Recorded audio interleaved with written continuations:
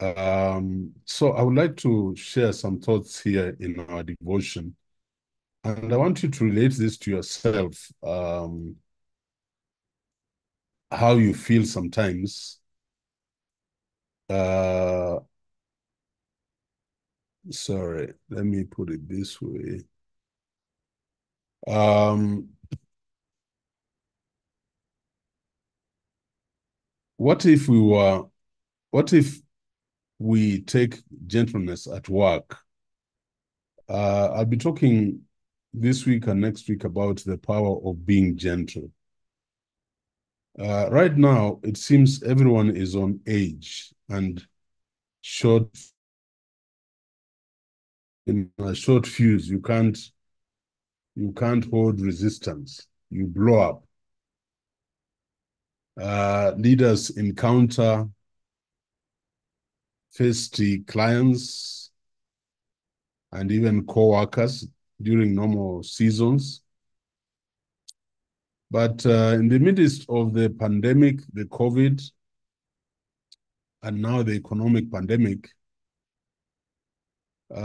people are very prickly, very prickly. Ni kama wana zile miba ambazo zinapatikana kwa huu mti unaitwa cactus or acacia tree. And it's a harrowing journey fraught with danger at every turn. From staff meetings to sales calls to online classes like this one, emails and texts from colleagues. Sometimes somebody is sending you what they think is a joke. You look at it and you get so pissed off.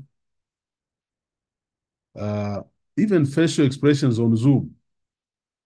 I don't know whether you know some of us, because we don't turn on our cameras, we make others become very prickly.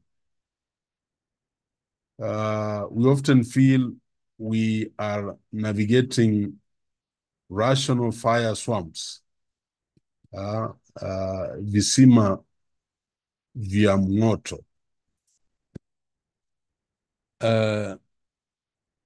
Angst and short-temperedness abound. Temperedness abound.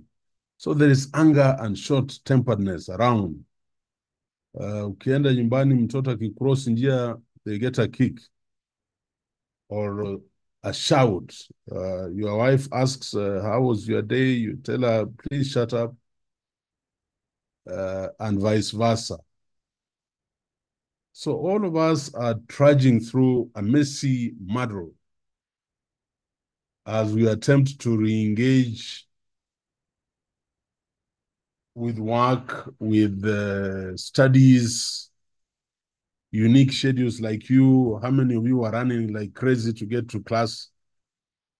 And people's moods. Collectively, we are still journeying through, if you asked me, COVID hasn't ended, a very stressful season. Because after COVID, Kenya, then we had elections, then we have the economic downturn, and we keep getting all kinds of messages. Now petrol is coming down. Now the Kenya shilling is getting strong, but you know, just last week we bought very expensive money, the Eurobond. Obviously, the dollar would have to go up.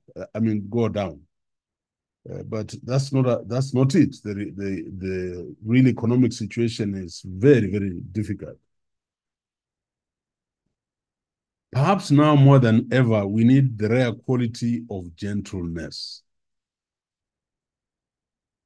It's essential in our workplaces, the boardroom, strategic planning sessions, and daily meetings with clients for us to adopt gentleness. I've been in a very intense writing workshop at Stony Athi, and I was still doing all these things I'm doing. And then yesterday, my director, Wardell, tells me, oh, we would like to have a delegation come and see you about the conference that is coming. But I had to be gentle because I was asking, can't you see I'll run crazy? So I told her, why don't you have a Zoom meeting at 7 in the morning?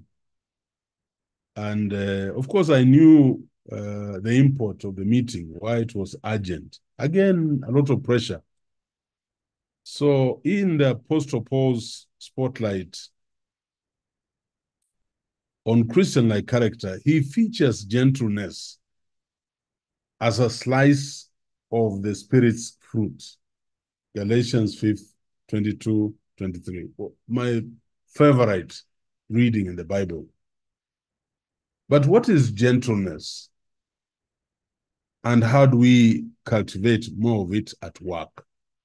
So I just want you to reflect on yourself, the kind of life you're leading, distresses. Some of us have lost dear ones. Others are struggling with sickness in the family. There is pressure everywhere. At work, there are ethnic lacings in meetings. And then you come out, matatus are hooting. You want to cross the street, the motorbike is just about to pass through you. Yeah. So what is gentleness, really?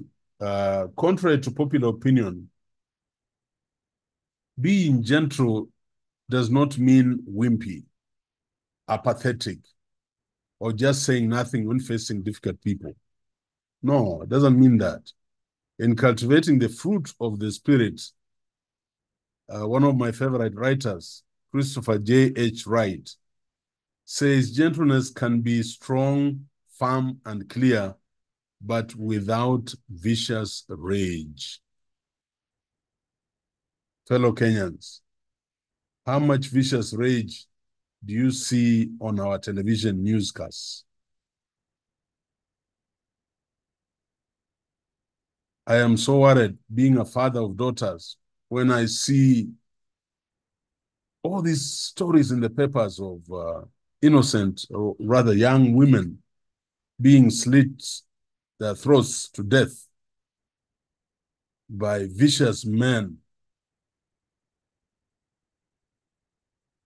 I don't know. When I tell people when I was growing up, they say, oh, you didn't have social media, you didn't have newspapers, so you didn't hear these things. I don't know. Something is wrong. So Wright asserts that gentleness is the ability to endure hostility and criticism without anger, blustery, self-defense, or harsh and aggressive words. It means being is a human being with feelings too.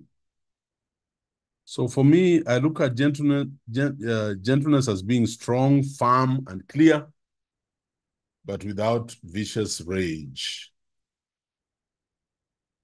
The other day, I felt very frazzled one afternoon. Within the same 2-hour window, I encountered loud and, even now, people are talking of anti-vaccine comments that more people are dying of heart attack because of the vaccines. And then you have these people who have very strong opinions about in favor of COVID vaccinations. But you know how desperate we were for those vaccines not so long ago.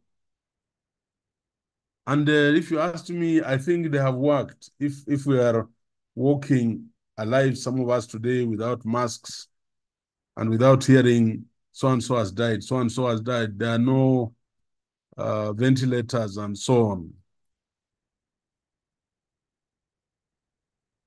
And so I've also had a host of comments from both maskers and non-maskers. There are people who are still wearing masks, by the way, religiously. On each side of the debates, people are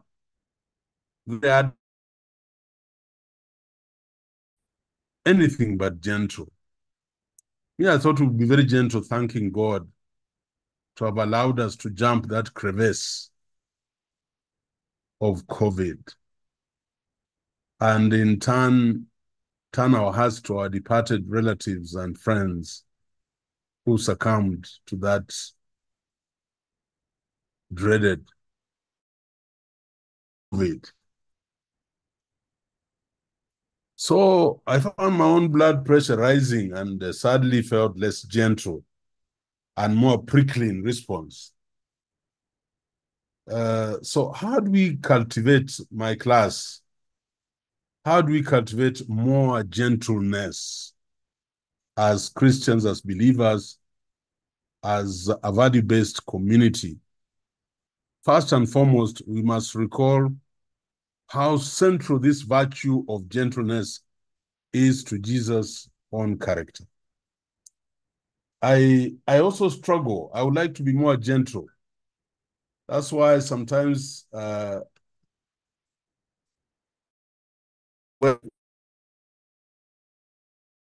views within my family, everybody says, "Dad, you are too soft.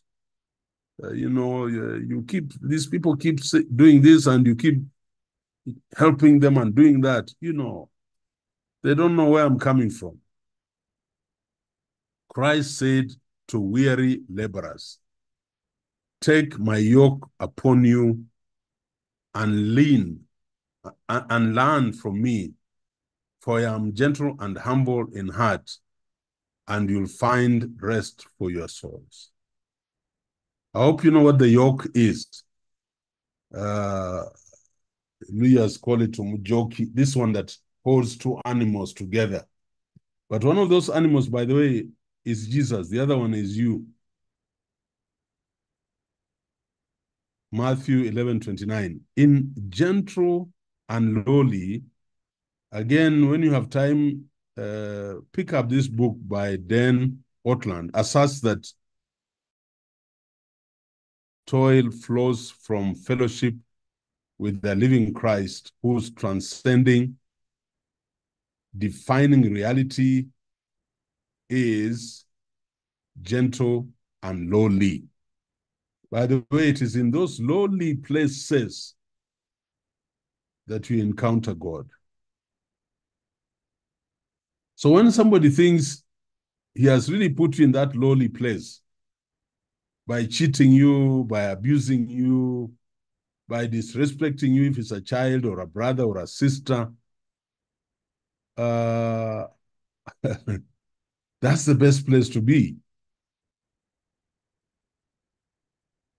because he astounds and sustains us with his endless kindness. Notice Jesus' unique. By the way, I'm taking a little longer because this is part of leadership. As a leader, this is part of what is expected of you. So we are doing an experiential devotion related to leadership. So notice Jesus' unique self-description of his own heart. Then catch his personalized call to join him. Uingie kwa hiyo yoke yake.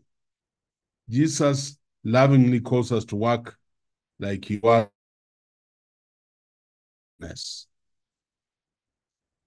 So we cultivate more gentleness as we intentionally aim to toil more closely yoked with Jesus. Unajua kama mmeshikana pamoja, kwa hiyo mjoki, you can't go very far. You are digging the same depth, you are moving the same speed, you are sweating the same amounts. So what does working with Jesus, taking his yoke, look like?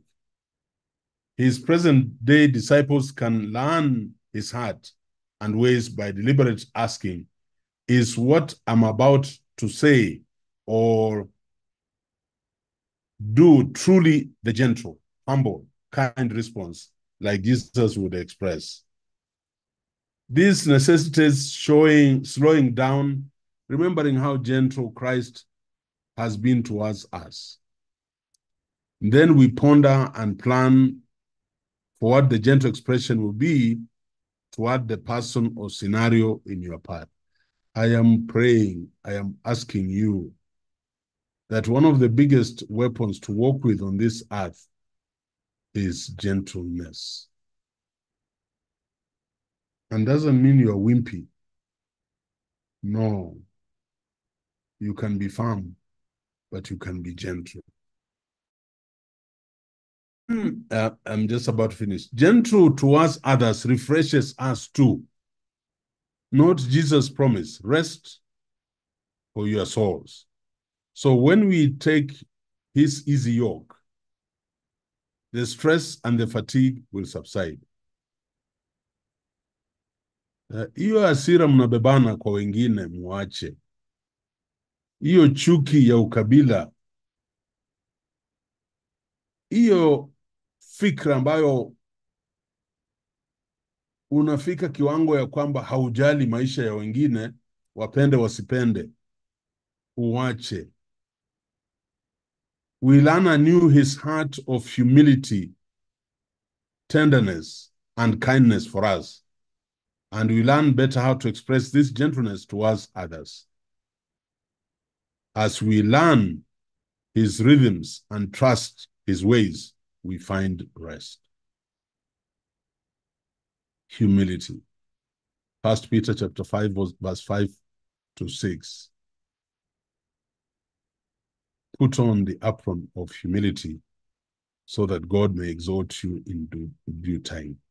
And that indeed God resists the proud, but gives grace to the humble. Fast-paced, make it happen. Leaders might still say, okay, gentleness is great at home and at church, but no way it will work at work. In taking your soul to work, another book, Paul Stevens and Alvin Ang shed helpful light. And what did they say? Such gentleness requires a profound respect for the personal dignity of the other. A gentle person studiously avoids any coercion, intimidation, or threats. If possible, he or she might seek to change a wrong attitude through a kind act or a persuasive word, but a gentle person will refuse to force his or her hand against another person's will. So the other day, I was very upset with my cafeteria staff, and I called a meeting at 6 a.m. Everybody had to be in the hall because they were actually causing intimidation to the administration of the university by not serving fresh meals to my students. Those were acts of arrogance.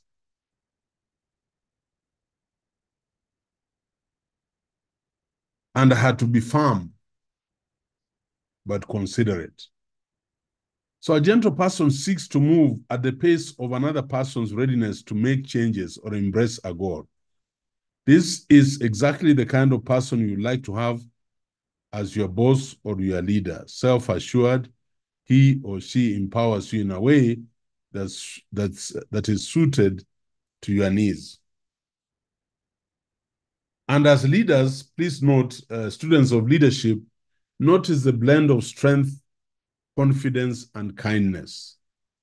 Strength, confidence, and kindness. Deep down, we all know how good it is to work with and for such gentle people.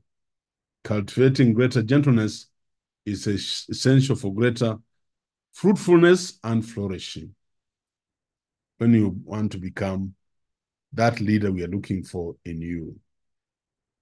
So humble gentleness is in short supply amidst our desperate days in the 2021 coming up fire swamp of COVID and what has followed us back to back. What if we look anew at Jesus' character? Let's recall how his gentleness has abundantly blessed us. Then let's aim to share Jesus-style gentle responses with our co-workers, clients, family, and other business contacts this week and into our future. I don't know whether any of us are in fire swamps. I don't know whether any of us are in fire swamps, and you are so short-fused and prickly that you can almost blow up. Please remember Galatians 5:22-23. Very few reactions to this, but this is part of our devotion, but part of leadership. The floor is open.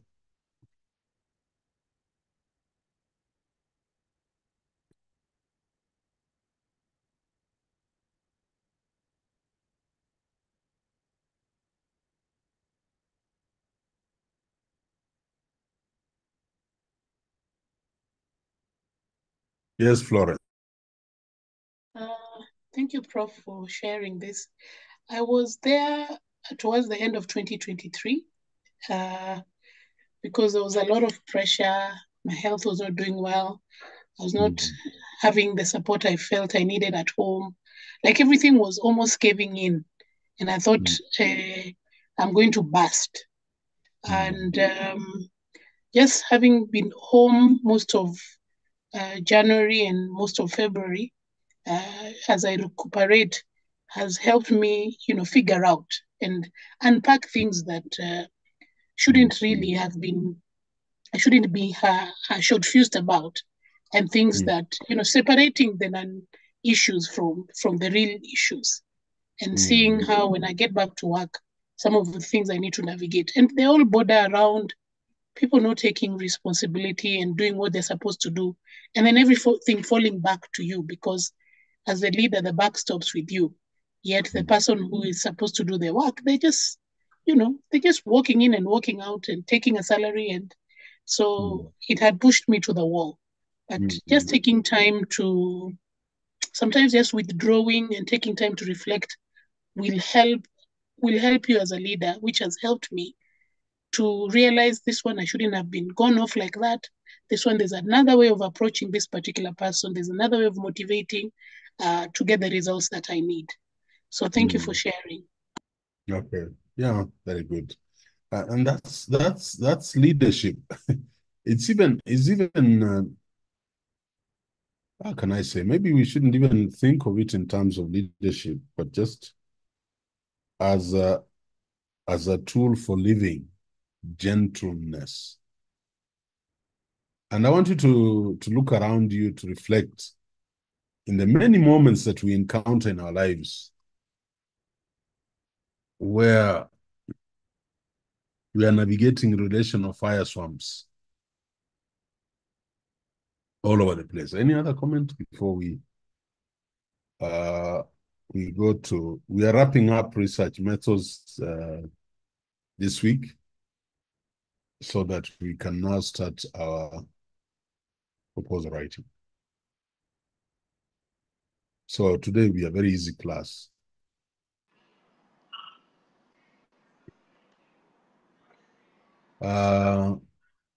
Nenlo, Othello.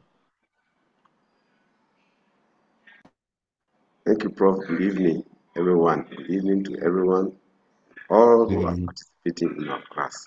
Good evening to Prof. I look at the title, and it's very interesting. If I get the interpretation right, I'm looking at two scenarios which are diametrically opposed to one another, fire and swamps. Those two, they are like electricity and water, yet they operate most of the time together. So it's a kind of contradictions that we have seen there. It actually gives us the meaning of what pressure is. Two things that are opposed to one another and they are coming together. So it gives us the meaning of what pressure is. I was doing a devotion and it says that your true inner self will come out when you are under pressure. People will see your true self. The character that is you will come out when you are under pressure. That's the time people will get to know your real self. This is a situation that we face all the time in our day-to-day living. And we have seen Jesus put on this to give us the example. He put on the human flesh. He came in the human flesh, which is loaded down with all kinds of things in the world, the sin of the world. So Jesus took this and to show us the example that it can be done. People can be gentle while in the human flesh, because it is where now we get all this the pressure that we are talking about. And so now Jesus has given us the way, he has shown us the way. If we look to him, we are not going to sink like it happened to Peter. When he took off his eyes from Jesus, he started sinking in the water. So we have to keep our focus on Jesus to give us that power to overcome the problems that we face in life. That's my take. Thank you, Prof. Thank you. Thank you. Yes. And I think Paul Amata, but before Paul, I think all of us are trudging through a messy muddle as we attempt to re-engage with all these things, work, unique schedules, people's moods, the economy. By the way, me and COVID is still around, it's still very visible. So we are going through all these things. Amata, Paul. Thank you, Prof, and good evening. Good evening. I want to say that I think being gentle is not easy. And gentleness is always on test, it's always put on test, especially maybe from all corners of life. Gentleness is always put on test. And my thought would be that to be gentle, you really need to seek God's grace. Because when you just walk around, some of your gentleness is always on test, either intentionally or otherwise. Because all over people have pressure, they can supply that pressure to your side. You also have your own, and you need to respond in a gentle way. So it's not easy to be gentle. And we need to be intentional as Christians or leaders to always seek God guidance in all that we are doing, to maintain the gentleness in us. Thank you. Thank you very much. All right. May we continue to ask God to really immerse us in the fruit of the Spirit. But I would like you to practice this. I'm challenging some of you. One of the things I'll cover tomorrow, not tomorrow, on Saturday, as part of leadership, is emotional intelligence, and cover it in a way where we turn it into practice. And you can just resolve that I will not cause pain to anybody this year. And you pray about it. And you'll be surprised how that will transform your life and your relationships. If people choose to cause pain to you, that's their business. So I really would like to challenge all of you. So yeah, yes, Jabet, yes. I would like to wrap up research methods. I can't say I've covered all that I wanted to cover in the way I wanted to cover, but my consolation is that I'll be teaching you with the team you have on Friday what we call disciplined inquiry. That means you now begin to do proposal writing into your various disciplines, so that when I'm teaching assumptions or when I'm teaching validity or reliability, when I'm teaching limitations and delimitations, there'll be discipline specific, and we shall be using those examples to reinforce the general principles we have learned in research methods. I have submitted to my colleagues that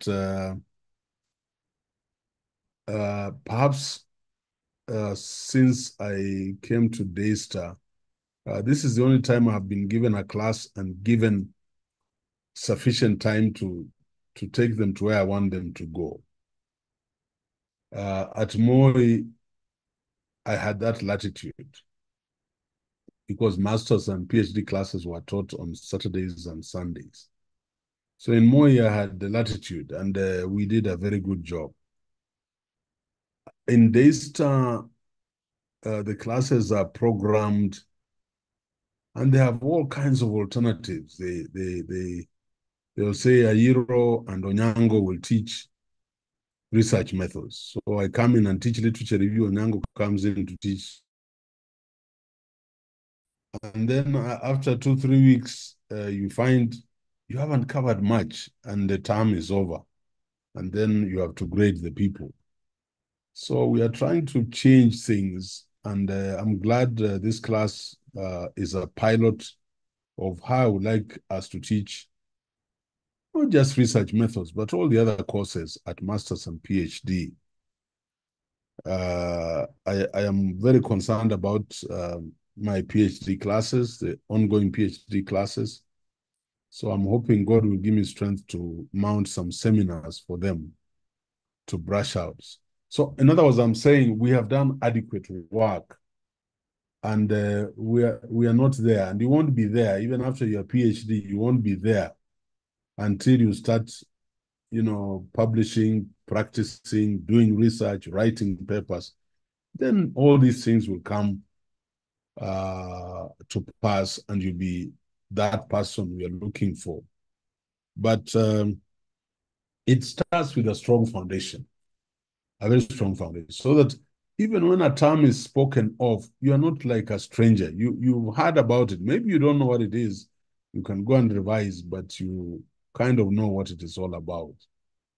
So I would like to use this lesson today to really just meandering around as I close in on research methods. I want to know where the librarians are, because I also wanted to run over the APA 7th edition, how you're going to do citations, how you're going to do referencing, automated referencing, so that as you write your work, the references are automatically being picked at the end of your document. So by the time you finish the work, you have all the references, and now you just begin to weed them out, the ones you have abandoned and the ones you want to use. So we'll come to that later. So I would like to talk about mixed methods research very briefly, and what I want to do is not really teach mixed methods research in detail, but share the essentials of mixed methods. And then hopefully many of you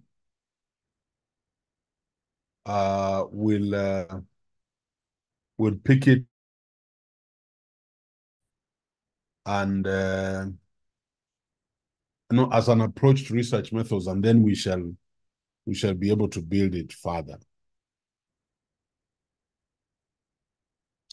There's a book I've written, which is actually essentially my inaugural lecture disposition on mixed methods research. And I've been encouraging you people to look at it and keep it in your library. When you need to make reference, you're able to use it.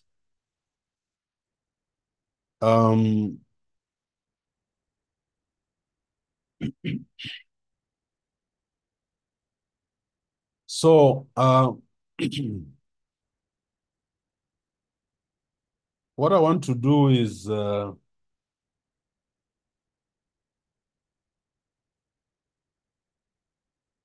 most important, positioning myself or yourself in mixed methods research. Give a definition of mixed methods research and steps in the process of designing mixed methods research as an overview. But the details we shall go in with those of you who will opt for mixed methods. Then we shall bring out some of these aspects. If you are in mixed methods, you view research as a set of interactive components, not always linear. So you don't think in terms of qualitative or quantitative. You focus on rigorous data collection and analysis because you are going to do both quantitative and qualitative analysis. You work as an applied research methodist. That means you are applying qualitative and quantitative to give you a richer outcome. So when you are positioning yourself in mixed methods, you are trained in quantitative, you are self-trained in qualitative, you are a first-generation mixed methods writer, like most of you are. You can position yourself as a consultant on mixed methods on projects. And that's how I've made my money. So when you see Ayiro driving an expensive car, I don't know what that means. My dream is to drive a Mercedes one of these days. I don't know whether I'll ever manage. It is because of mixed methods, consultant, and statistics.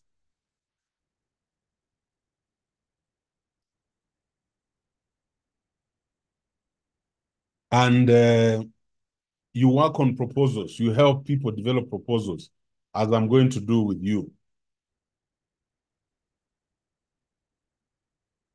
Now, a few more thoughts.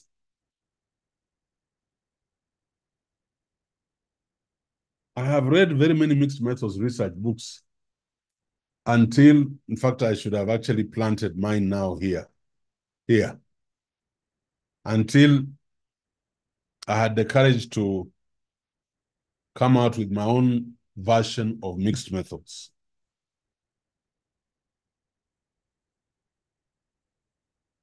So what is mixed methods?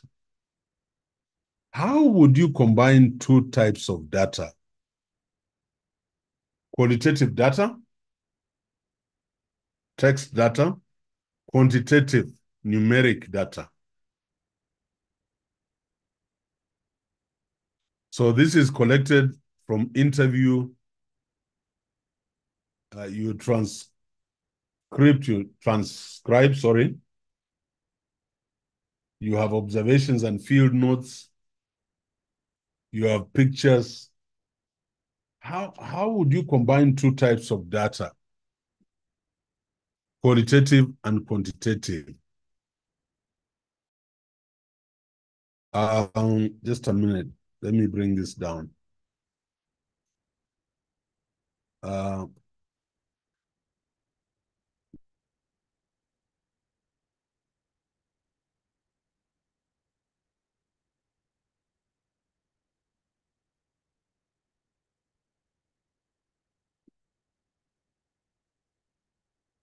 So what is the framework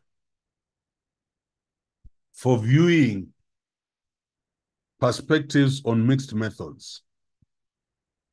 Remember, quantitative, qualitative, you're going to get data that is numerical and data that is in text form. One is the philosophy is positivist. The other one is constructivist. So you must be pragmatic to bring those two philosophies together. So quantitative data, qualitative data. And then you mix those two and you have mixed methods.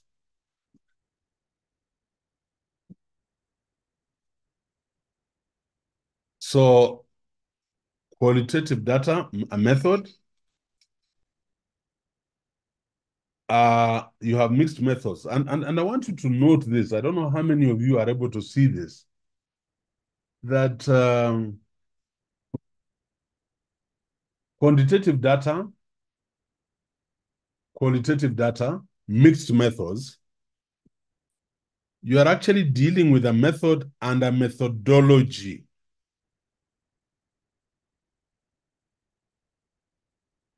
And then you have a paradigm perspective, and this is the pragmatism paradigm. So I want to pause there. And this is the use of mixed methods in other designs. I want to pause there and invite reactions. Madiang, thank you for raising your hand. Hi, Prof. Yes, how are you? I look forward to riding inside your Mercedes Benz soon. Now, I raised a hand before that because now you've talked of method and methodology, which I recall you when you started the classes last year, you also mentioned. But about 2 slides back, there is a point. Back. Yeah. I want you to go back. It's okay. Okay. So you've written somewhere there, and I wanted to know whether it is deliberate or not. Back again? Here. No, back again. Here. Positioning. Yes. Oops, okay. Yes. Bullet number 3. So there you have method and methodology. Have you deliberately written this research methodologist as opposed to methodologist? Yeah, that is deliberate. Okay, that now. That's deliberate, yeah. That's important for me because I thought it's a typo, but now when you moved to the slide you are in, I wanted to know if it's deliberate so that I'm the picture. Asante sana. Back to you. Okay. Where I wanted you all to put your minds is there. Remember, today we have a very relaxed class. We're just walking through land we plowed early enough, so we are replowing because we want to plant. We're just about to start planting.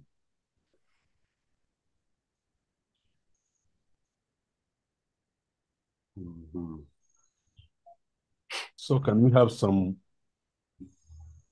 observations?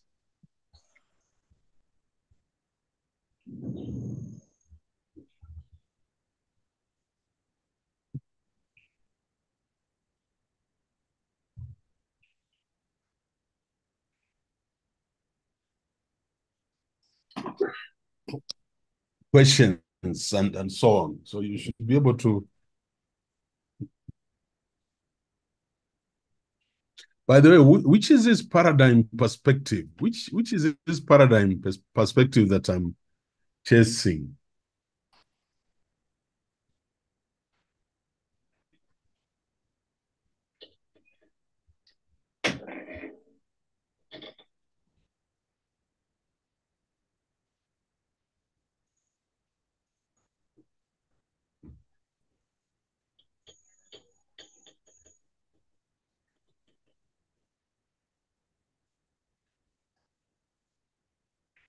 Are people online? People have gone quiet. Well, excuse me, Dr. Prof, can I just make a comment on that one where we're talking about paradigm perspective? Yeah. Okay, maybe I think our class is for us. We make mistakes, we correct. So I'm looking at paradigm perspective as a trajectory, the direction in which your research is taking. That's how I'm looking at it. Okay. I saw somebody's hand. Was it two participants? Very good. Madiang and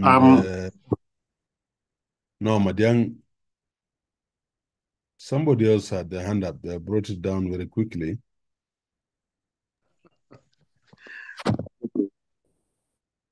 Is there anybody else to react to this? Yes.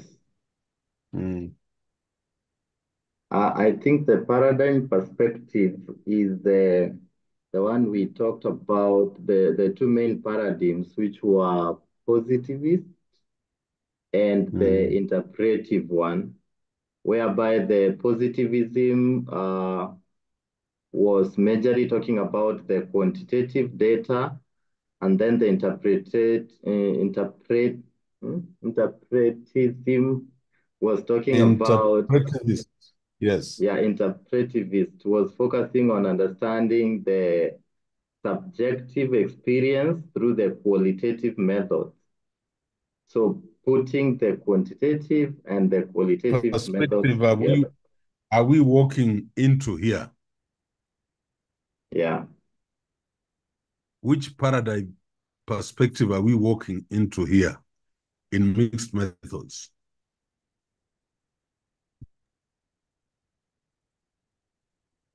Prof, Yes. are we talking about pragmatism? Yes, it is pragmatism. Pragmatist. Oh, Prof, my hand was still up, and that's what I wanted to say. So let me lower it now. Okay. Okay. Okay. Okay. All right, let's go. Sylvanus Getare, you have something to ask? No, I just finished talking. Okay, thank you. Yeah, all and right. Before that, Professor, I was just trying to think about this mixed method. So I was trying to relate to like what I'm doing when I'm teaching. Like you find you are teaching a topic that mixes all the other topics and involves all the other subjects. So I was trying to think and relate in that perspective. Yeah, but remember, I told you when you look at my, let me,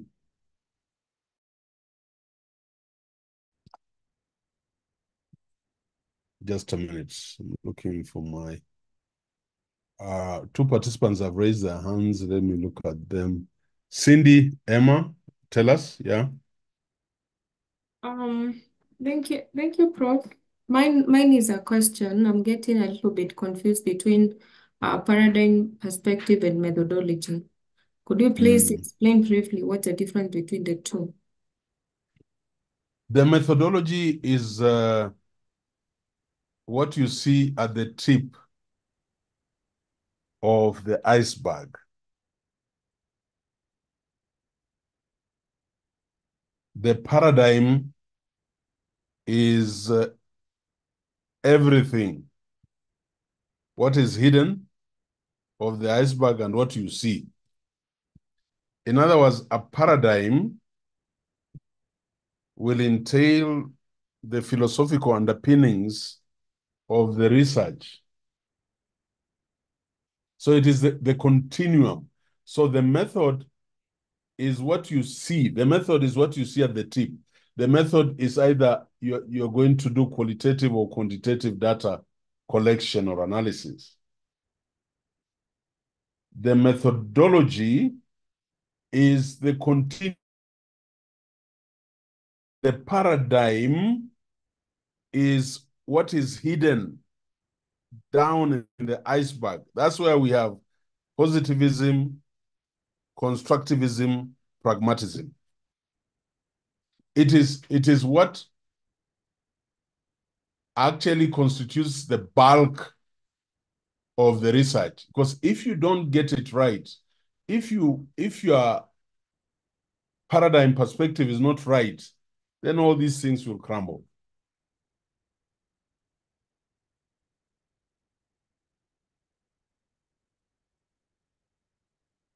I want to repeat. The tip of the iceberg, what you see is the method. So method, quantitative. Method would be data collection, sampling, all those things. Sampling, data collection, data analysis. The paradigm, the foundation, is the philosophy. Is it positivist? Is it interpretivist? Or is it constructivist? Or is it pragmatic? When you have the philosophy plus the methods, you have the methodology as a continuum. I hope that makes sense. Yes, it does. Thank you. A mixed methods researcher, Ochami, please pick it up. Your hand is up. Ochami. Thank you, Prof. We also have the transformative paradigm.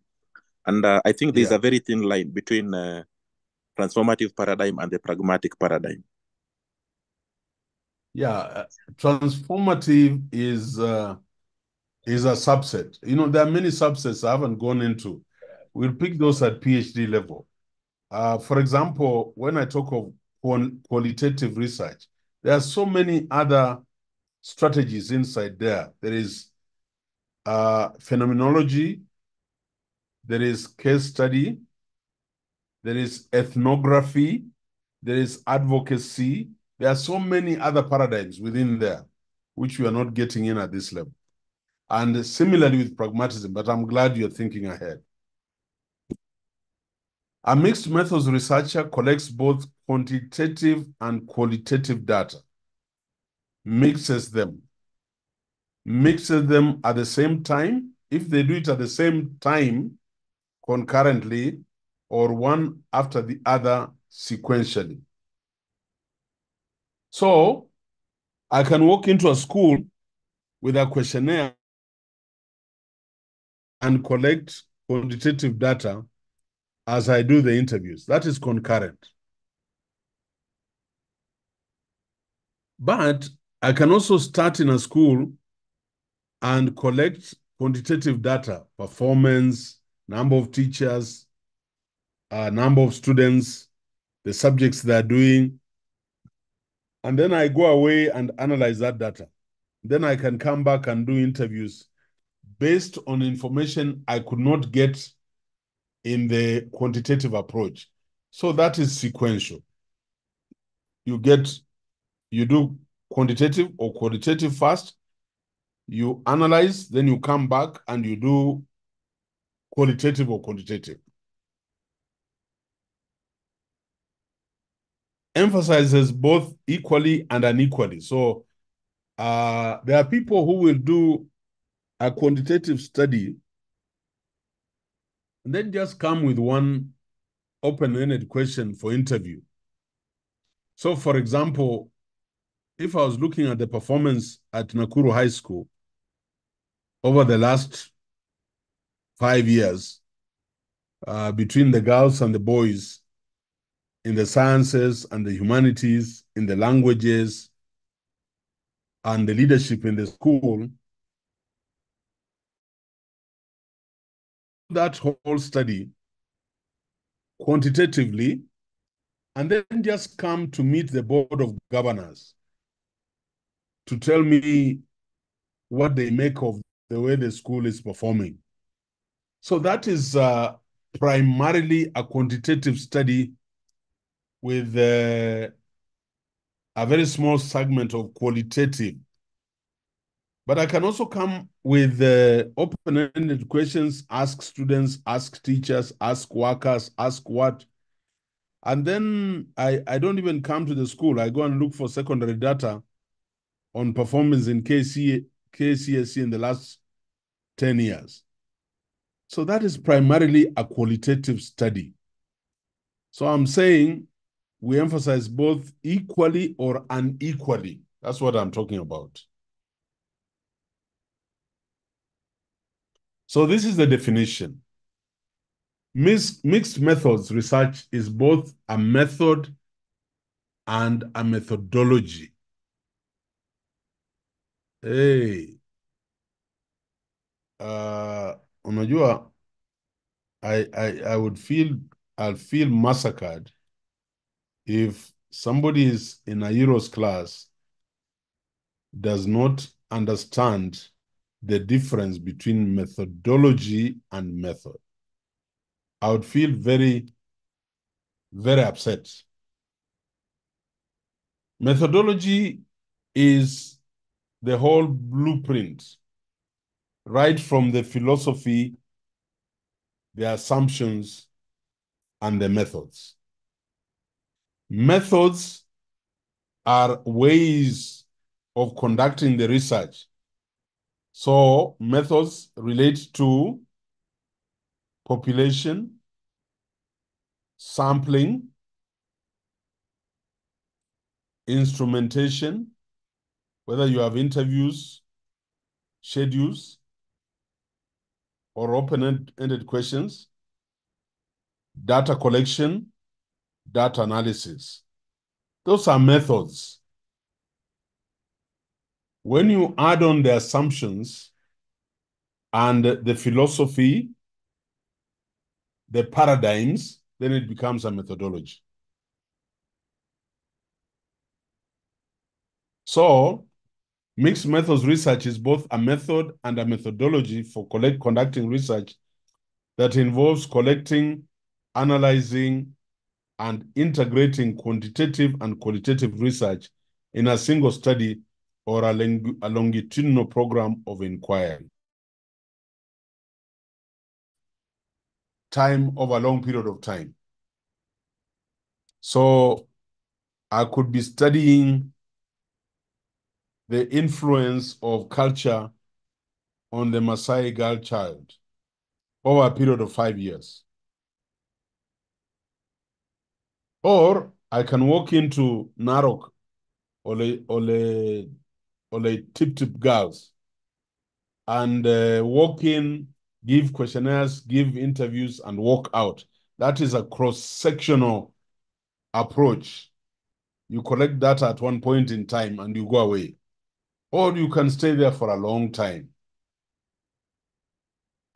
The purpose of this form of research is that both qualitative and quantitative research in combination provide a better understanding of the research problem.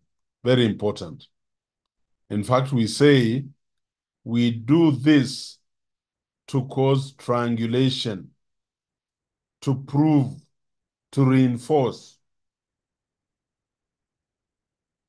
So it is better than either research approach alone. It is better than doing quantitative alone or qualitative alone. A better understanding of a research problem.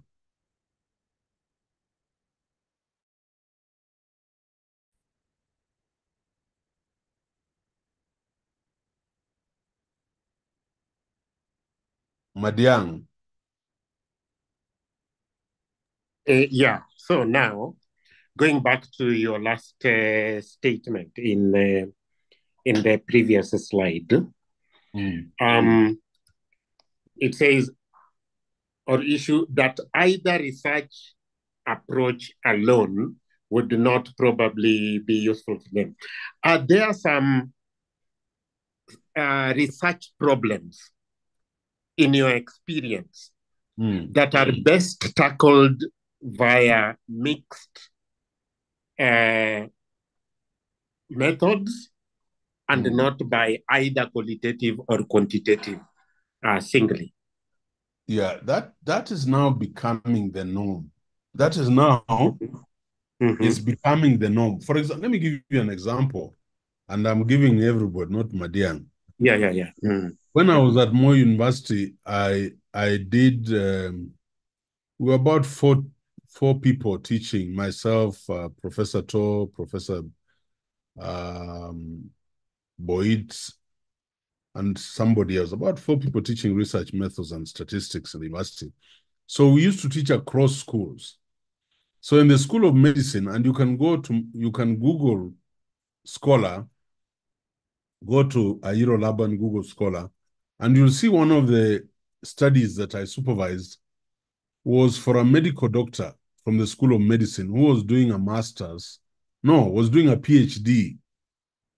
And what we were doing is we were looking at the prevalence of TB in Kericho County, or those sides, Bomet or Kericho County. We went and collected data with him, or he went and collected data. He was a medical doctor at the provincial hospital in Nakuru, and collected data on the number of patients coming from that county who were on TB drugs, and the number. And then collected statistics from the clinics on the morbidity and mortality rates from those areas. How many people are dying? How many people are constantly sick of TB? And yet they were on drugs. That was quantitative analysis. Quantitative analysis was saying they're not improving. So we then instigated a qualitative aspect. In other words, we walked into the sphere of mixed methods. And we set out a questionnaire. And I remember a very strong quote from one of the mamas whose children had died, 2 of his, a girl in the home and a boy, and they had left behind grandchildren. And she was telling us they were getting rations from the hospital, food rations and drugs. It was a program. But she was saying she cannot imagine herself eating and her grandchildren are hungry. So what was she doing? She was not taking the drugs because she couldn't take the drugs on an empty stomach. Instead, she would allow the children to eat. So you see, the qualitative aspect gave us an answer in a purely quantitative study. So to answer your question, they are purely scientific quantitative. But even if I come to your school, if you're a principal, and I want to look at the poor performance of English language in your school,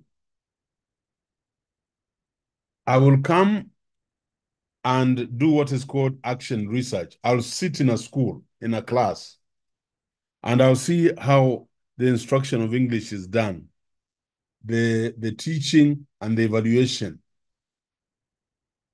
I'll look at the number of books, I'll look at the qualification of the teacher and the engagement, the pedagogy the teacher is using. Really, that is not enough until I do an interview to know the entry behavior of those children. So even in this action research, I have to do both quantitative and qualitative. The magnitude, I cannot say until you people go out in the field. Then we'll say whether this is a heavily quantitative or a very small segment of qualitative in the study. But then it is still mixed, whether you're using 1 ounce of qualitative or 10 kilos, it is still a mixed methods research. And some words you'll have to learn: qual, qualitative, quant, quantitative.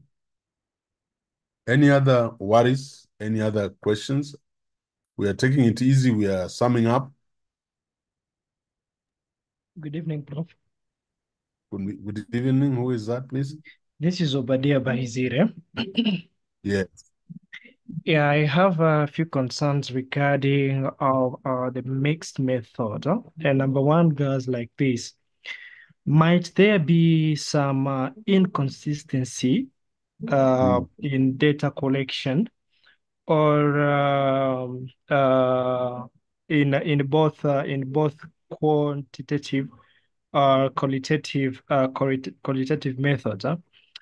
How would a researcher in this case, because I think these are two methodologies that are being applied in one, how can a researcher mitigate the inconsistency when they happen and yet they are doing or they are applying two methods to conduct the research? Number two, talking about... Pause there. No, pause there. Let me answer that. In fact, the strength of mixed methods is that it eliminates in either of the approaches. In fact, the strength of mixed methods, we say in research, it is also called a triangulation method. So you do a qualitative study, you then go to quantification, and you begin to see the inconsistencies in the responses of the respondents in that school. Maybe they were fearing the principal, or they didn't just understand the question. So because you are applying the two to one situation, they speak to each other and either strengthen or bring out the weaknesses. Number two. Okay, thank you. Number two, it's just out of curiosity, how now do you manage the data integration? How do you integrate both data? Okay, I'm looking at it as maybe you might need to give us a few examples if there might be a difference or in terms of administering the questionnaire. So that we may see the real difference between the mixed and these both methods separately. But now my worry is here at data integration. How do you integrate the both data and have it as a whole? Yeah, we are coming to that. Good question. Good thinking. Those are very, very intelligent questions you brought out. But just know that if there's any weakness in either of the two, we will strengthen each other, and that is called triangulation, or we will expose the weakness. And now, how do we do the integration and the amalgamation is what I'm coming to. Prof, now to finish, I'm a bit worried about the sampling method. Do we have what we can call a sampling method, that's a potential sampling approach to mixed methods? No, these are two methods, and I really want you to note this, and I'm happy with your questions, because look at this framework for viewing perspectives on mixed methods. There is quantitative data, there is qualitative data. So we have quantitative, we have qualitative. So the sampling will be quantitative. Here, quantitative, you do sampling of the population and you'll use a large sample. Here, you do sampling, but you'll use a small sample. You'll use the information-rich respondents. And then now you come down to mix those results as we're going to show. All right, let's move on. Excuse me, Prof, before you move on. Maybe Okay. could we go to where we are starting from those two, go back where you showed us the numbers and the text. Yes. When you are combining the two, the numbers and the text. Now maybe you will get a clearer picture. This one. It was where you showed us numbers, qualitative numbers ahead, here, right here. Yes. Yeah. Yeah. This slide, are you talking about this slide? Yes, exactly this slide. Now we show us where we are, how we can go and do the both of these methods and combine them. Yeah, that's what we are coming to. Don't worry too much about that, because I hope you know in this qualitative data, I'm going to do categories, I'm going to do themes. And here I'm going to do analysis, statistical analysis, and get statistical indices. For example, the F statistic, the T statistic, the Spearman's correlation. Whatever it tells me, I'll relate it to the themes, and I'll be able to integrate and combine them. I'm just coming to that. Yeah. All right, let's move on. Look at this one. Collecting both quantitative and qualitative data. Quantitative data, this is qualitative data. So here, we have instruments, we have checklists, we have records. So we have tools for collecting quantitative data. Here, qualitative data, this one, we have interviews, we have observations, we have documents, we have audiovisual materials, like that. Collecting both quantitative and qualitative. So please walk with me, like that. Yeah, that. So you know the instruments for data collection. We have already covered that. Now, quantitative and qualitative data analysis. In quantitative data analysis, this one, you have this. You use statistical analysis from description, from comparing groups, from relating variables. That's what we do there. In qualitative analysis,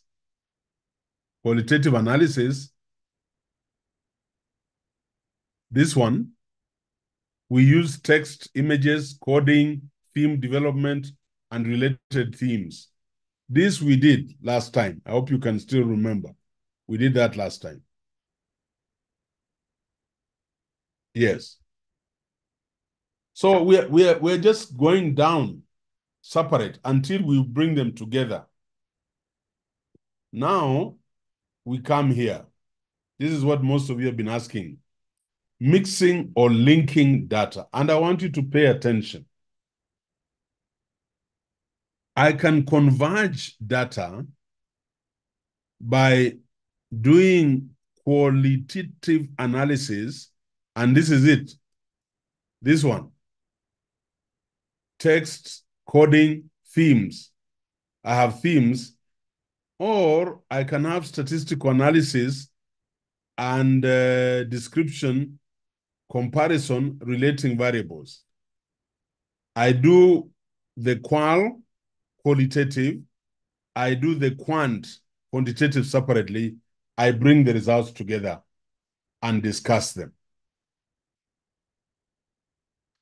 But I can also connect data.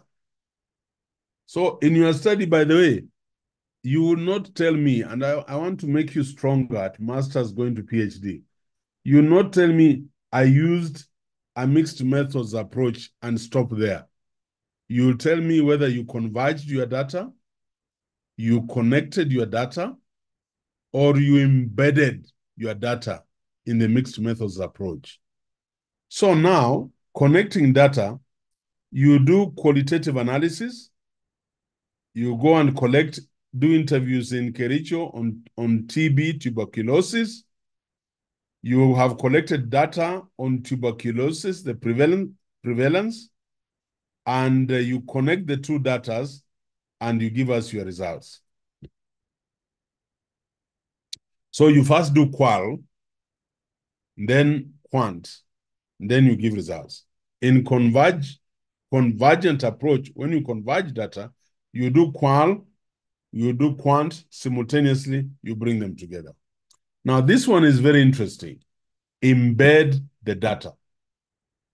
When you see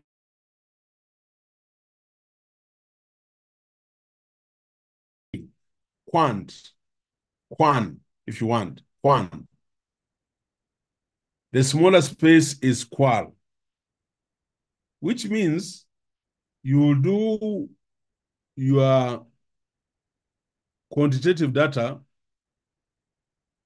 For example, you'll be standing outside Valley Road, main Nairobi campus, and counting the number of vehicles going across the roundabout, and those that are shooting through the red lights, and those that are lorries, and those that are buses. You collect all that data, then you go to the traffic headquarters and interview the traffic commandant to tell you the situation of traffic flow in Nairobi. So that big quant data or quant data, you will embed in it a little of qual by doing an interview or by doing something like going to the spinal injury hospital to interview one or two people on what kind of accident they were involved in if it was within Nairobi City, and you embed it. I want to pause there for questions.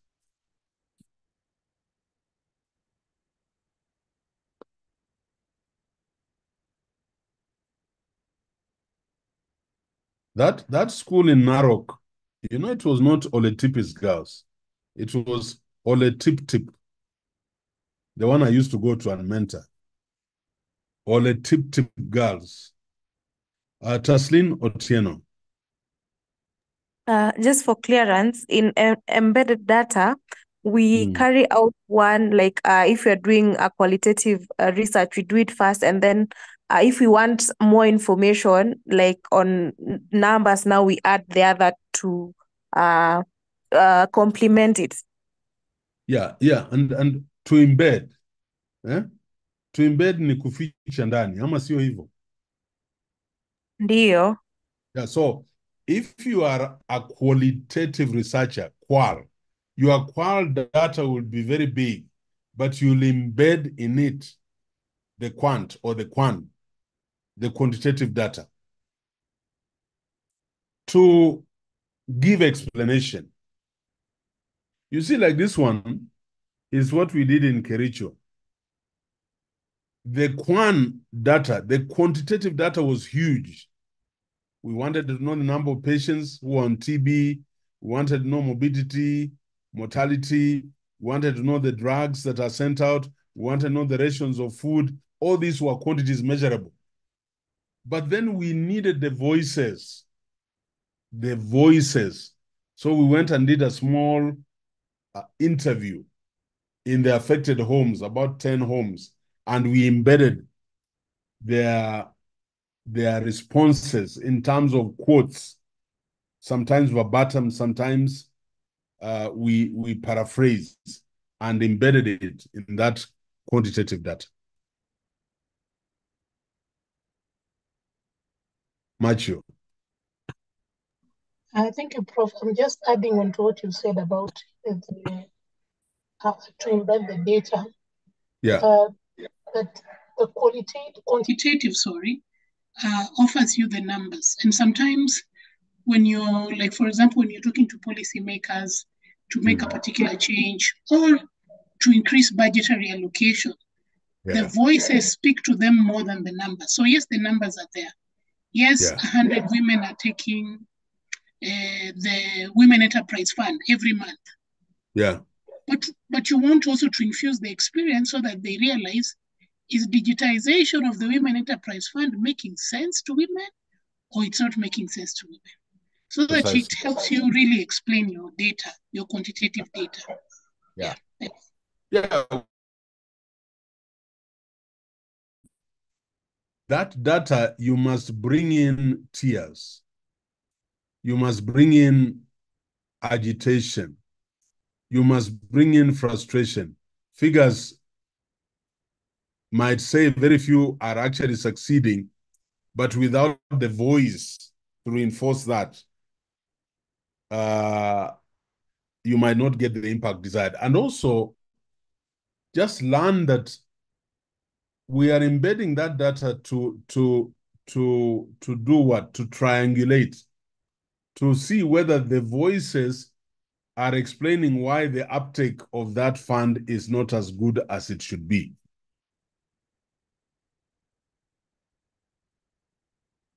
I hope we are making sense of this. Paul Amata. Yes, Prof. My question, I don't know if you talked about, but this is my question. This embedding, is it intentional or it comes like an afterthought? No, it is intentional. In fact, you are driven to go and look for some more data. Okay. Yeah, and sometimes it is towards the end of the study. And somebody might ask, did you get the views? Did you get the views of the people who don't belong from that area? Yeah, did you get the views? Or this fund is being politicized? Good. All right. Before we progress. Okay. Now I can see we are going to spend our whole lesson today on mixed methods. I thought I would run away and do other things, but go ahead. Yes, I'm now looking at the validity and reliability concerns. And Yeah. my question goes as follows. I try to think that the data set for qualitative and quantitative are different. Now I'm looking, what would a researcher do when there is a gap in the missing figure in terms of data set? For example, from the quantitative, I have a population of maybe 50 participants. I have 50 participants. But on the other side, the ones who are able or who are willing to give me the data from the qualitative aspect are less than that. What would the researcher do in this time? How would they bridge the gap? Yeah, but there's no gap. I want you to note that in a quantitative study, the sample is large. And because the sample is large, the sampling error statistically is reduced. In a qualitative study, in a qual study, and therefore the data, you are targeting information-rich respondents. It is deliberate, it is purposive. They are going to give you that data. And so you're going to categorize and you're going to theme that data. And we know how to establish the validity of their pronouncements, either by taking it to experts or comparing it with previous data. Once the validity measures are done in each, you can cause discussion. But let's hold on, and I'm really excited about the responses. Very intelligent from everybody, and that tells me a lot of you are going to do mixed methods. Let us hold on. Let me run through this, and then I'm going to give you sample papers, and we see how data is analyzed when we get into discipline inquiry. Okay. There is two more hands up. Madiang and Osanya. Let's go. Sorry, and I know you're impatient to go ahead, but you've mentioned that you will give us. I'm not impatient. We can spend the whole evening here and stop here. By the way, have you noticed we have only done 12 slides out of 46?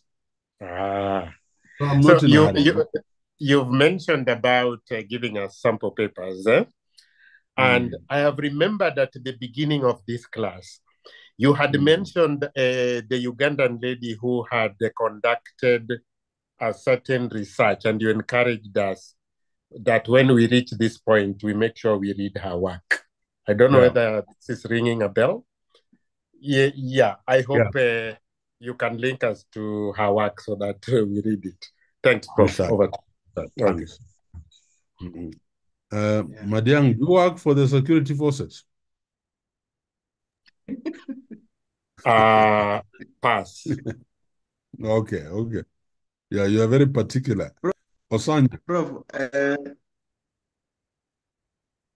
Prof, yeah, is this Osanya? I also wanted to request.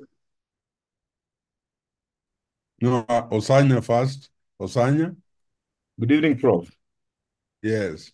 I'm just wondering what happens with the meta-analysis with the mixed methods. Now, meta-analysis, we are going to look at the results of many researches in an area.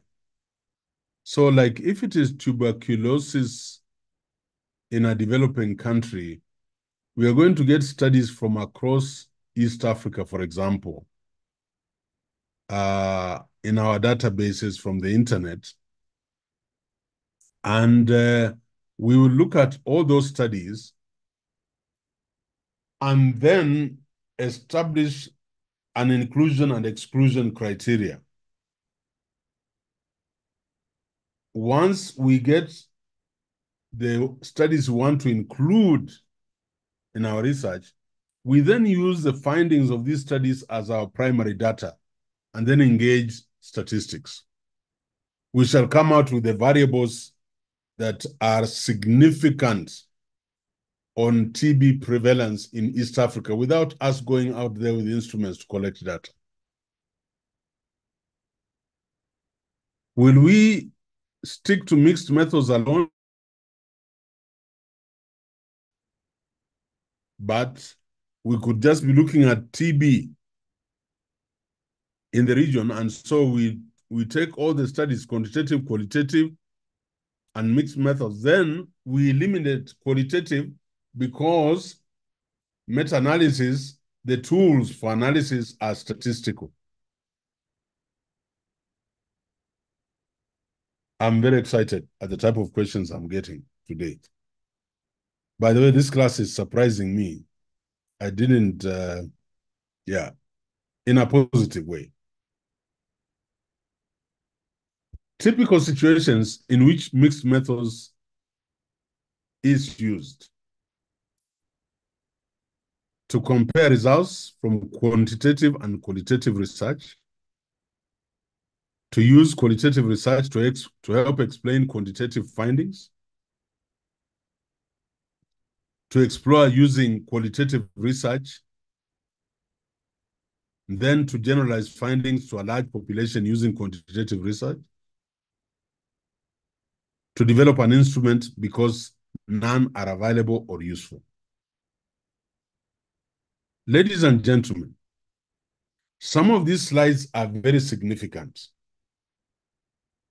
because when you are talking to me and saying you want to adapt, asking you, what is your motive? Is it to compare results? Is it to use qualitative research to help explain quantitative findings? Is it to explore using qualitative research and then to generalize findings to a large population using quantitative research? Or are you in a situation where you want to develop an instrument because none are available in either of the two paradigms? A slide like this one is also very useful. When you're thinking of your mixed methods research, I want to know whether you're going to converge connect, or embed data. When you do this, somebody sees a brilliant mind. Somebody sees somebody who understands mixed methods. So don't just say, I'm going to use mixed methods. You can see the intricacies that are inherent with this method. Now, let me blow this up.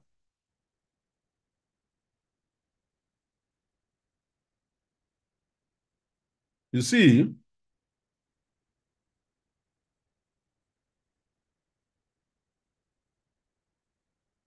look at this.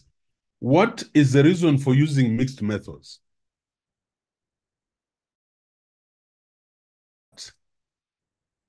One, the insufficient argument, either quantitative or qualitative, may be insufficient by itself. Example, the TB case in Kericho. There is the multiple angles argument. Quantitative and qualitative approaches provide different pictures, different scenarios. The more evidence, the better argument. Combined quantitative and qualitative provides more evidence. Community of practice argument. That's where Ayiro now sits. By the way, I'll be giving some of you who will then, when we get into disciplinary inquiry, those of you who use mixed methods. I'm a member of it is called the Mixed Methods Research Association, the MMRA. It's a global association where you have the best brains in research, Cresswell and the others. So we are a community of practice argument. We, mixed methods researchers, are now convinced more than ever before that we present a better argument. We give multiple angles argument. We increase the sufficiency of the research findings. So some of you who will be excited, this excitement, very excited about mixed methods. I have tons of articles, the latest, and we have conferences. I attend on webinars and so on. I also attend physically. We will introduce you to this with the hope that you'll move on to do your PhD in the area of mixed methods, but also become part of the community, the scholarly community of mixed methods researchers. So the community of practice argument, mixed methods may be the preferred approach within a scholarly community. We can just decide we are a gated community. No, we can just decide we're going to build a wall around us. And these are our beliefs. Then there is the eager to learn argument. It is the latest methodology. Why are you sitting in qual? This is the in thing, And it is the intuitive. This is what I love most. It is the intuitive argument, the language, the teachers of the language teachers, not teachers of language, I think. Yeah, the teachers of language. The intuitive argument, it mirrors real life. Real life is not just figures. Othello, I saw your hand up.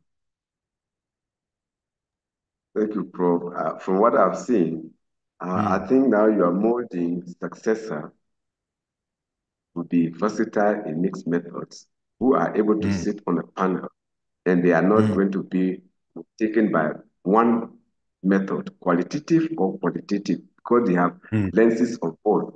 So I'm looking at it here that you are bringing out versatile people to be in the research community. Thank you. Yeah. Very good. Any other reaction to this? By the way, these are very pregnant statements, huh? For a researcher. And so when you are doing your defense, you know, you can, I don't want you to mesmerize the panel, but you can convince the panel that you have a very deep insight into mixed methods. When you say, I'm trying to counter the insufficient argument, the multiple angles argument, the more evidence, the better argument, the community of practice argument, the eager to learn argument, and the intuitive argument. Some of them will be mesmerized and they'll start telling you, tell us about the intuitive argument. Okay, sir, I saw your hand up.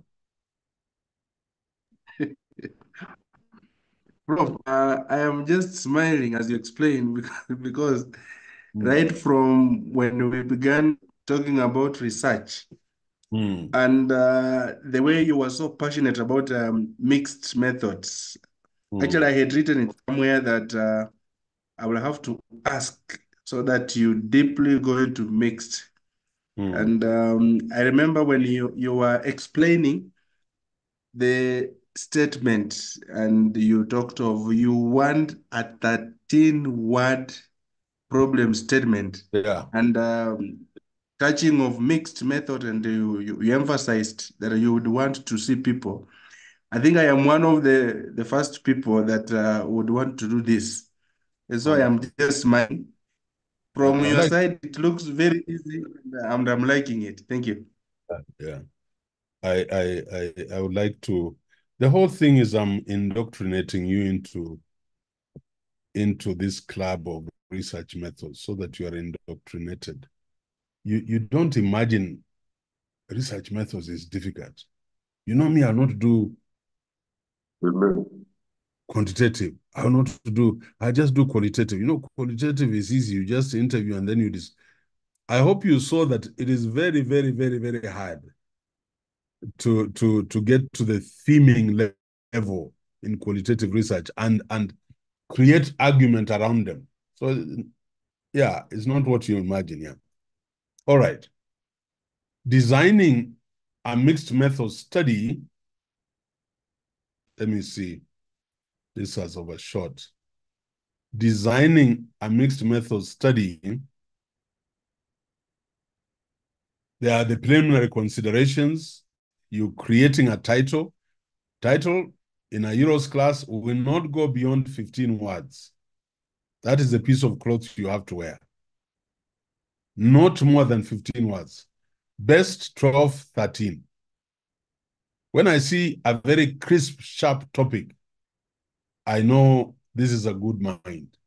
But I have seen, when I go to defenses, topics of 22, 25 words, amorphous, ambiguous, cumbersome,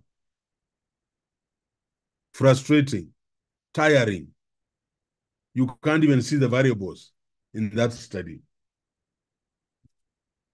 Posing a general question, listing the types of data collection and analysis, making explicit your worldview. What is your worldview? I'm pragmatic.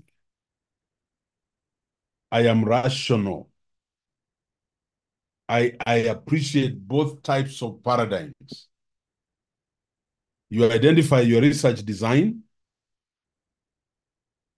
You draw a figure of your design. You write a purpose statement. You write your research questions. And you have a completed research plan or a competitive research plan. Designing a mixed method study. By the way, the leadership and policy class, you don't design these things from heaven. No. You look at studies that have been done. You look at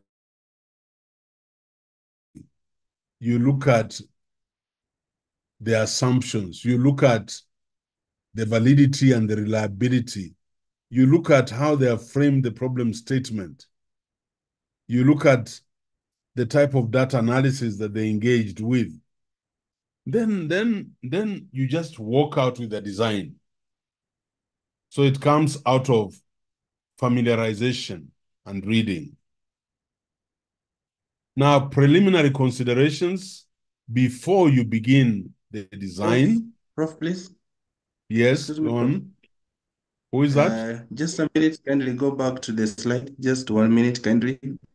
Oh, that's okay. There's something. No yeah. This one?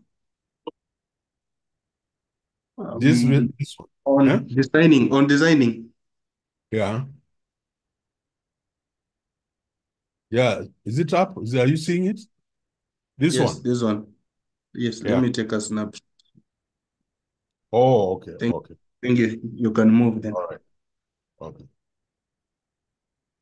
Before you begin to design, you know the elephant in the room for everybody, the research problem. Fit the problem to mixed methods arguments. You must have access to both qualitative and quantitative data. You must know your background and resources. And you must have a receptive audience. By the way, we don't do research just to write theses. Hey, Nacho, we do research as consultants to make money to drive Mercedes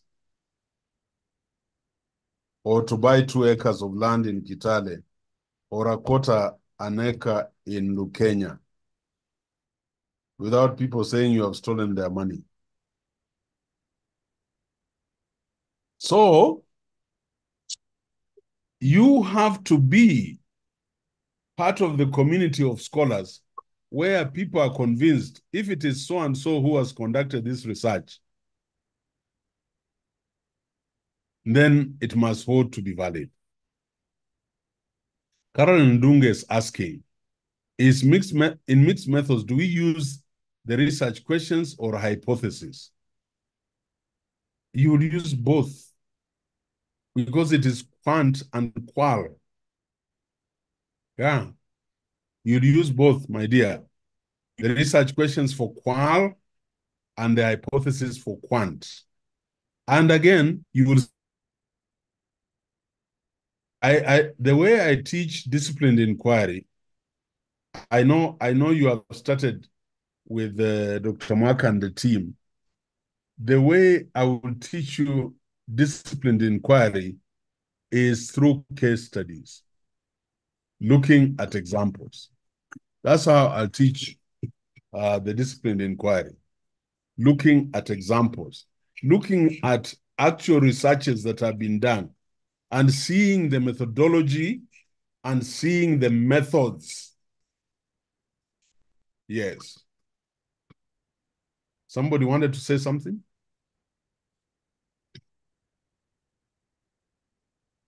Okay.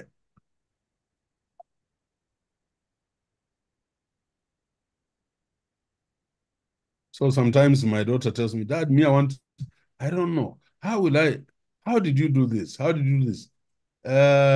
Punishing myself, Ruth. Punishing myself, hours and hours. This book you people are using now in leadership, during the COVID 2 years, I did not leave my study where I'm sitting now. Hours and hours and hours. And then you get good money. You know, it's good also to get a check of 20 million or 15 million. Then, yeah. And hotels and what, another 2 million. Then you remain with 12 million. Then you can buy a flat in Kileleshwa.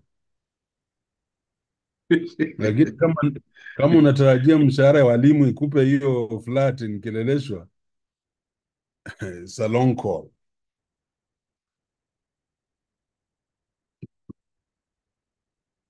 You know, I'm feeling so excited that we have not moved fast in these mixed methods, because now I know it is sinking. Yeah.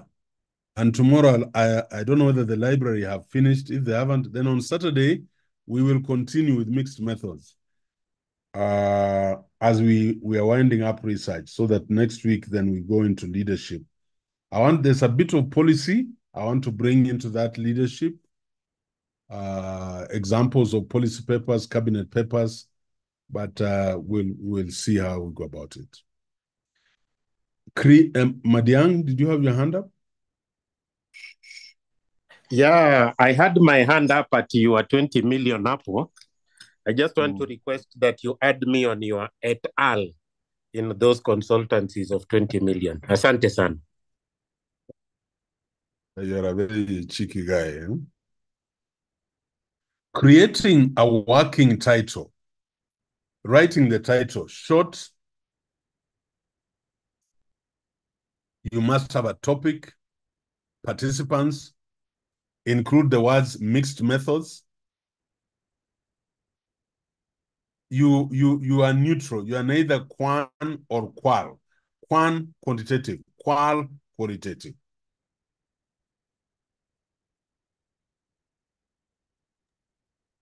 Explain more that.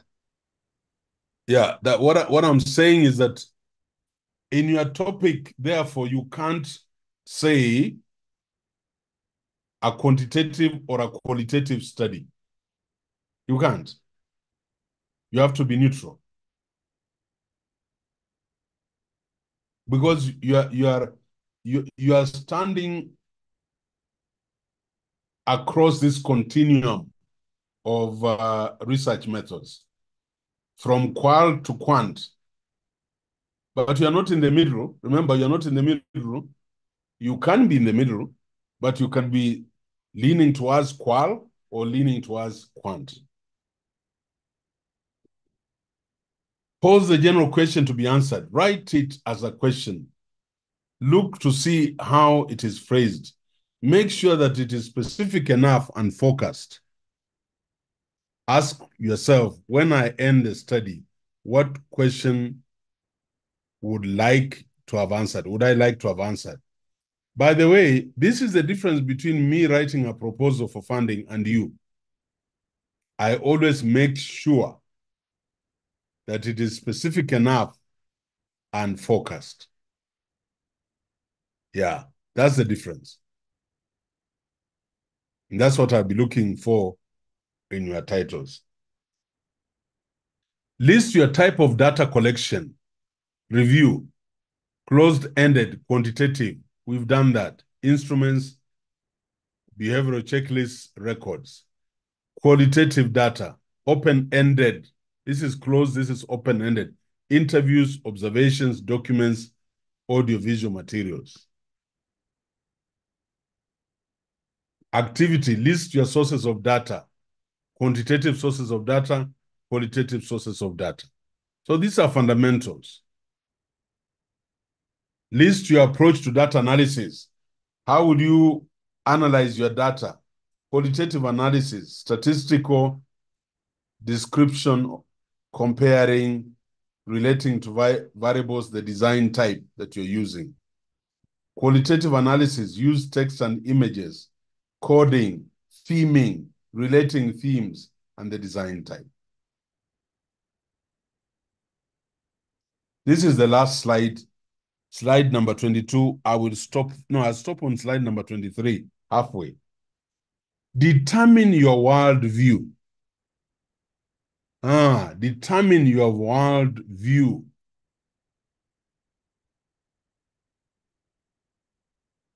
Somebody has asked, Rodo Cheng, can sample size be determined by nature of research? Of course. If it is quantitative, large. If it is qualitative, small. So it is, yes.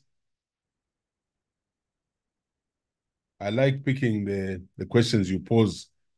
So what is your worldview? Post-positivism. Your determination or you are determining the validity of an idea, of a theory. There is reductionism. All that data you'll have collected, it will be reduced to one statistic, like the F statistic, the T statistic, the ANOVA. There is empirical observation and measurement. So you are collecting data, and like all positivism, and I hope you know why we put there the word post. I gave you an article to read. Verification. We go to verify the theory.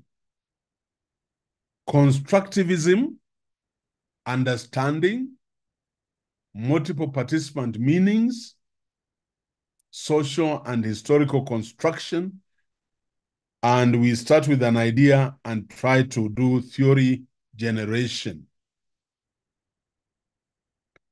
Advocacy or participatory.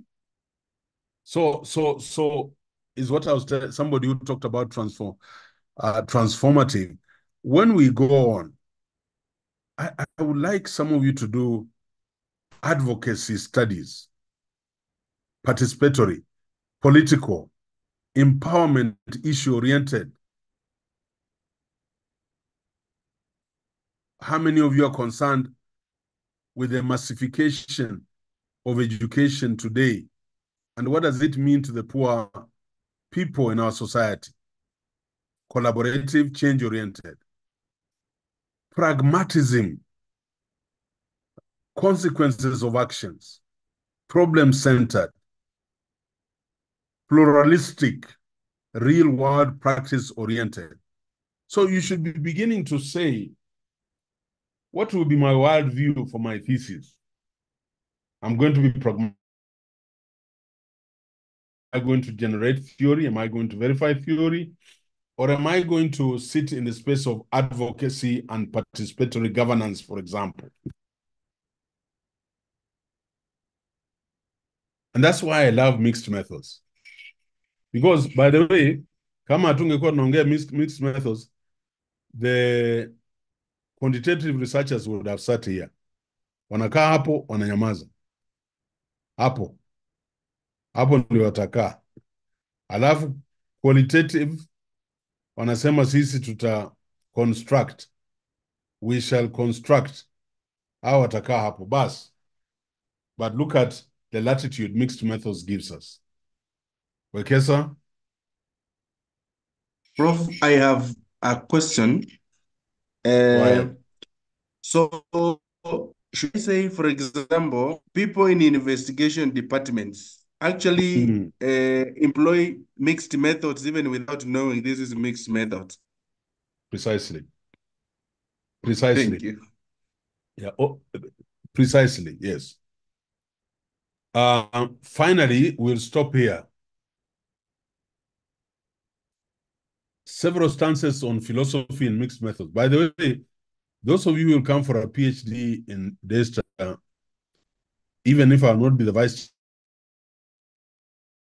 research methods, I might teach some of you, and you'll be surprised that you'll say, but Ayiro, is this really PhD?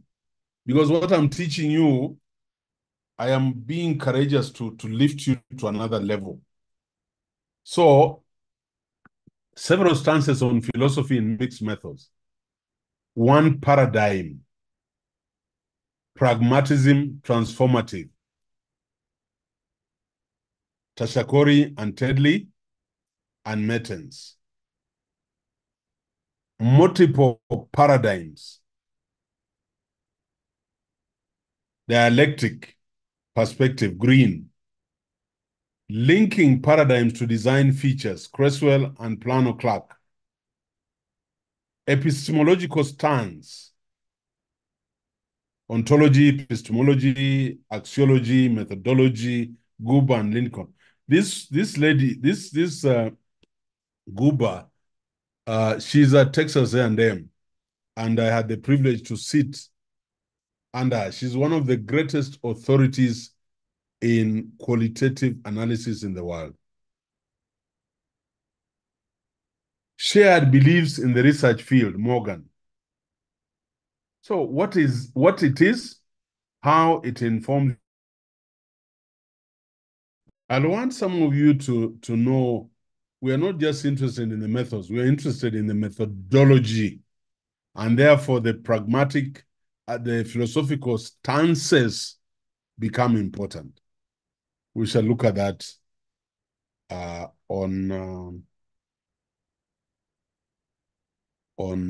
Saturday.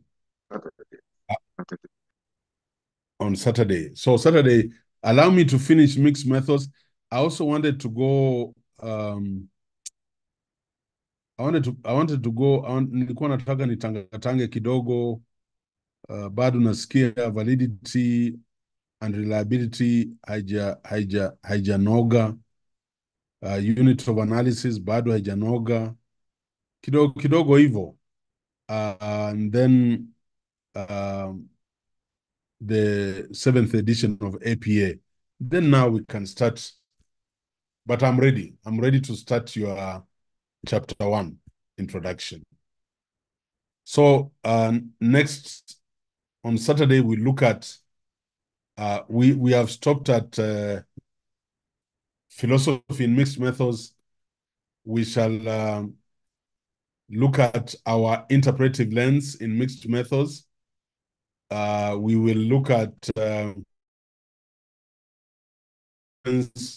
emphasis, sometimes both concurrent and sequential, and then we'll get into interesting diagrams like this. Why concurrent mixed methods is triangulation. You have quant, you have qual, you bring them together for interpretation. Then you embed them, but those we'll look at them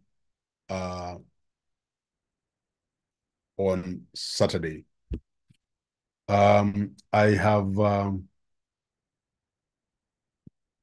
I think I have 15 minutes, which I normally want to leave for people to mourn or to sing about the lesson and to say, Ayiro, today you have hit the climax. No, today this is horrible stuff you're talking to us about.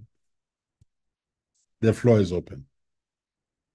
Carol, remind me, we will send the slides up to slide number 24. And then also the devotion, that gentleness, we'll send it to them. Hopefully on Saturday, I'll start sending them the first paper for case study on mixed methods. Macho, over to you. Thank you very much, sir. Today I am in my zone as well.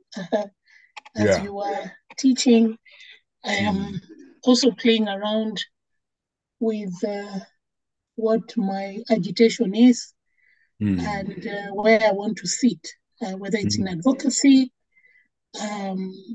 or I'm actually leaning on advocacy, but I'm still playing around with my point of agitation at the moment. So today's class was giving me some sort of 360 of where do I go, how do I go about it. But really, I am now a converted. I am converted to believe that mixed method is the way to go, because I've always wanted the stories behind the numbers, and I also want the numbers to speak, to show the magnitude of the issue, but also to explain to the people who don't like numbers anyway. So thank you. Oh, wonderful. Very good comment. Any other person? This is your time. We are wrapping up. 12 minutes. 2 participants. Cindy, Emma. Yes, Prof. My question is, how do you make sure that you come up with a unique problem statement? Another question, is there something like a boring problem statement in research, like when you're coming up with your topic? How do you make sure? First of all, by the way, let me advise you. If you want to be a good researcher, look at your points of frustration. Look at your point of distress. look at your point of contribution. And today, in today's world, ask yourself, how do I turn this research into practice? So, and nobody can give you a problem to study. No. If I'll be supervising you, the few that I can hold, you will give me your area of familiarization or ease, like leadership, policy, and then we will now look at what space are you going to walk in. And then me and the other supervisors, we shall look for 2, 3, 4 studies for you to look at in that area. And when we say look at the topic, look at the introduction, look at the problem statement, look at all aspects we have covered: conceptual framework, theoretical framework, limitations, delimitation, assumptions. Look at the literature review very briefly, go to chapter 3, methodology. By the time you finish 3, 4 papers, you'll be crystallizing and evolving the area you want to sit in. Then the supervisors will just give you momentum. Good. Any other question? Any other comment? Doesn't have to be a question. It can be a comment, observation. So the class is satisfied. That is very good. Hakuna maswali. Watu wametosheka. Othello, very good. Prof, I've always been a fan of this mixed method, and it's good that you are a professor of mixed method and you are teaching us, because I believe that the world that we are living in, to do comprehensive study, you have to employ both of these methods, qualitative and quantitative, because it is not easy for you to do one of those and conclude that actually you have completed the job of doing research on a particular problem. That's my take. Thank you. Very good. How many, someone is too comfortable with the research methods and where you are going? How many are feeling, yes, I think so? Prof. Yes. Jimmy? That's Helen. Helen, okay, go ahead. Yeah, for the many or few years I've interacted with research, I think I've always asked myself, what is this mixed methods? And I think from today's session, my heart is at peace. You've made things so simple. You've simplified them very well. And I think it's quite interesting to me. Okay, thank you very much. That's very heartening. At least when you transform the heart of a human being towards something, it's such a big thing. But we are going to do exciting things with your proposals. God giving us good health. We're going to do very exciting things with seminars. Eventually, I'll convince you that you must have 1 or 2 seminars and blended for those of us who are outside the country, but those of you who can come, just come. Sometimes it's good to know the deodorant your professor uses, or the t-shirts he puts on, whether they're designer or not. You know, I loved my chemistry teacher because of his smell. You know, every time he passed and I was struggling with burettes and pipettes. And, you know, Simbarikiwe, good night, everybody. God bless you and stay focused. It's been enjoyable. Good night. Good night. Okay, bye-bye. Bye-bye. Bye-bye. Good night. Bye. God bless you with your many, many engagements. May the Lord give you the strength to go through each day. Thank you. Amen, and good night. Good night. Lawrence Macho.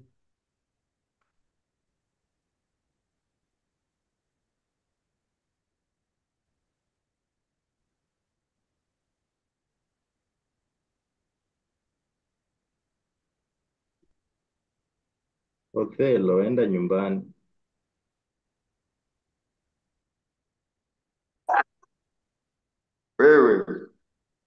You will be marked again. Go home. Othello, you're very excited. Very excited. Hey, yes, I am. But I've always been. Bado yuko hapa. Othello, you're You ever don't have to excited. show your problem. He's in the office. I'm saying, Brenda, no, I've always been. I am excited because Prof is explaining. It looks like it is a very simple thing, but where? Okay. I have to do it. So I'm going to face it head on. The way you guys are to be understanding. We have to talk tomorrow. We have to talk and see. You organize our meeting tomorrow, Chris. Please. Othello, you've not gone home. Yeah, sure. Lunchtime. Othello, because you people are engaging me, I want to go now, but you are still engaging me. So can I just walk away from you? Brenda, mjaenda after. At the after? Ni Brenda ama ni si Brenda? Confusing How long na are you Juliet. having your break? Othello, how long are you having a break? It's not a break. The lesson is over.